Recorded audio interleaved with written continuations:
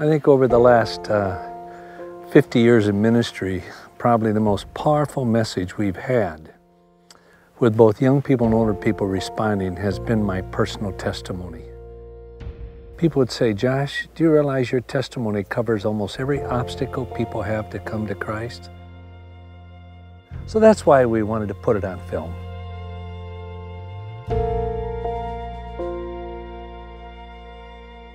It's a very vulnerable story, so the sets that are chosen, Chris is a phenomenal director. The way that it's being filmed, the crew that's been chosen, it is just perfect. It's interesting how I came to be involved in the project, because I made a film that Josh saw along with several of his staff, and this movie was shot on 4 different continents.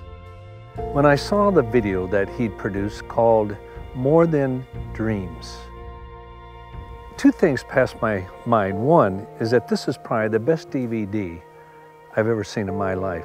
And that's when I said, I want my story told this way, and whoever did this, I want them to direct it. And I found out it was Chris Cruson.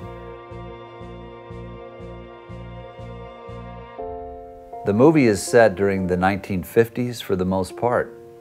So we're talking about an era 60 plus years ago. So that's quite a distance in time. And in recreating that epoch, that period of time, there are many opportunities, I think, to create a style that is evocative of another era, another time. Being on this property right here is not the property where I was born and raised, but it's so similar to it. This set is so much like the real set. We were there this summer and walked through the abandoned property, and whoa. I guess the hard part for me for the last 2 days is just bringing back a lot of memories. Some good and some not so good.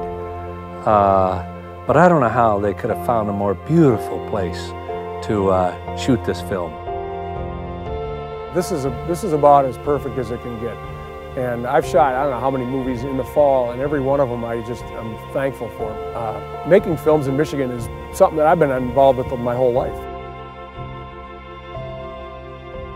Last night, as I was reminiscing over the day's shoot, I was kind of thinking, wow, I don't think you could be here and see what's happening and everything and feel the emotion of it without realizing, I think we got a winner.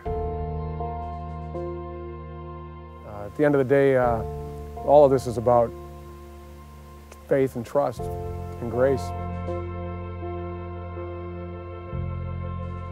I'm glad to be a part of it.